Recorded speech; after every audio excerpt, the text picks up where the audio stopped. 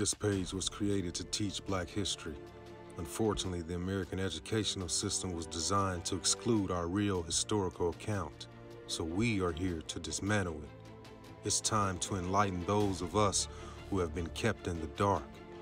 I am a Black man who didn't know enough about my own history, so I began to dig deeper and do my own research.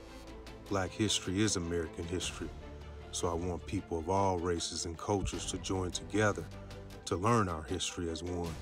Here, I will share all of my findings. Please like, follow, share, and subscribe to Teaching Black History. The story of Sarah Boone.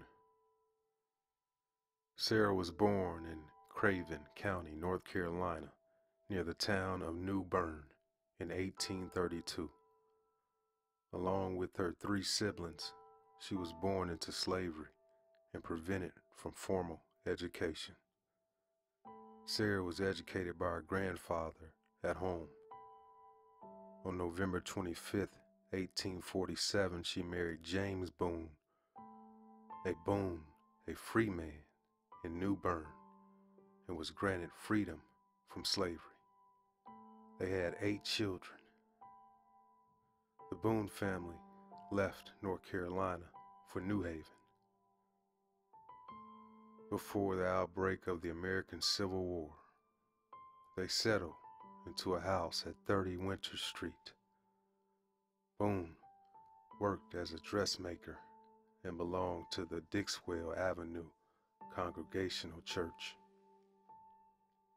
On April 26, 1892, she obtained a United States patent number for her improvements to the ironing board.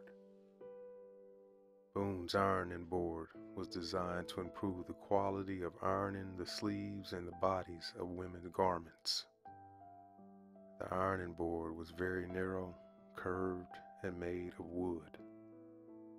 The shape and the structure allowed it to fit a sleeve, and it was reversible, so one could iron both sides of the sleeve.